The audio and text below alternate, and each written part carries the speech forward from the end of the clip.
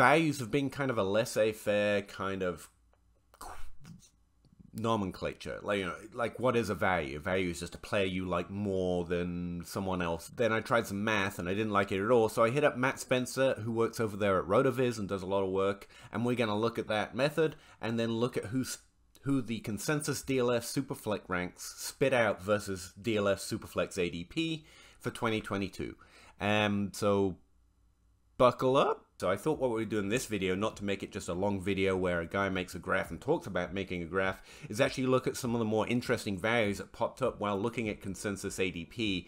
The first thing I noticed is that we are, as a group, and my rankings definitely reflect this, taking strong shots above ADP on second-year wide receivers who did pretty good in their first year. This is something we've talked about over and over again on the podcast and the channel and on my Twitter account, that sophomore wide receivers who have good rookie seasons, and there are different measures you can apply to what is a good rookie season, but for now we'll just leave it there, are like the lifeblood of Dynasty. Jalen Waddle, Devontae Smith, and Elijah Moore are, by consensus, significantly higher in our rankings than they are in ADP. Based on different rankers, you can see that some are higher and lower, but it's one of the reasons it's really hard to be higher on Elijah Moore, because anyone who's actually sharp and paying attention really wants to make sure they draft him above everyone else, and we're all kind of playing this arms race of who's willing to push Elijah Moore up the highest. Right now, I think Ryan McDowell's winning because he's got him as like the wide receiver 14 or so on average, and it's the same with Devontae Smith, who's drafted 99th overall in ADP.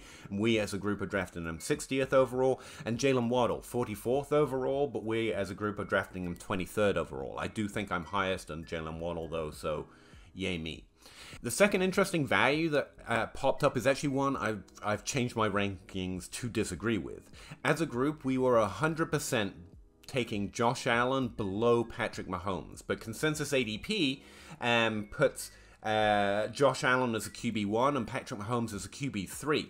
Interestingly, despite talking about this on Twitter, no one really asked who was a QB2, and it's Justin Herbert, by the way. Although there is one interesting ranker who was taking Lamar Jackson as the #1 overall. Alright, the next thing I want to point out is older wide receivers. Again, older wide receivers do stick out as a group that the consensus rankers are willing to go higher than the consensus ADP. The most notable was Tyreek Hill. He's been drafted 45th overall by consensus ADP, and as a group, the rankers are taking him 22nd overall. As a group, none of us are taking him outside the top 12. I think I'm lowest on him. I have as a wide receiver 12. Most have him in that 8 to 10 range.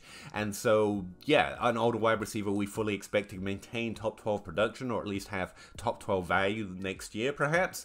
I'm slightly lower on him than the group, but I'm still significantly higher on him than ADP. But again, you can find a few different examples of this. Older wide receivers that are proven producers tend to fall by consensus ADP a lot more than they fall by consensus rankings, because we know they keep producing more than the group tends to like. Alright, and just a few quick notes. The next thing I note in consensus ADP is George Kittle. Almost as a group, we are willing to take about 10-15 spots higher than ADP, but it's actually difficult to find significant tight end differences, because again, Superflex and Superflex rankers both know that outside the top few tight ends, there's not a lot of difference there, so we want to take relatively few shots and not even make them that strongly. But Evan Ingram sticks out, and so does Noah Fant as someone that we are willing to take. Alright, so I guess I'll leave on running backs, like what running back values show up. Well, I told you about this. This is one of the first videos I made this offseason, so I sure hope you paid attention to it. Clyde Edwards-Helaire, according to the consensus rankers at DLF, all the Superflex rankers, all 7 of us, is our highest value at the running back position this year. David Montgomery also shows up after that, and also like lower level players like Myles Gaskin, who's been taken, like barely taken at all. 229th is his ADP, which means he doesn't really have an ADP. That's as low as DLF ADP tends to go. And as a group, we're willing to take him right in the 170s. It's a throwaway late round pick, but we still think he might start some games and has some value, and so he shows up as one of the players we're willing to do. Alright, let me know what you think. Check out the Patreon article.